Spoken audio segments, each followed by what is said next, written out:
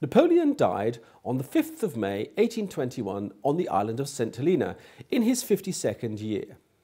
An autopsy was performed on the body which showed that Napoleon had had a stomach illness which had subsequently developed into a hemorrhage from which he died.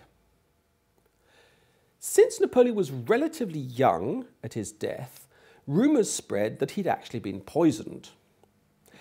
Some people thought that it might have been the wicked British, others maintaining that it was French royalists who'd done it. Now, there's actually no evidence for poisoning, and on the other hand, we have an autopsy report which is perfectly consonant with modern science, which shows that Napoleon died of a stomach illness. There really is no reason to go any further.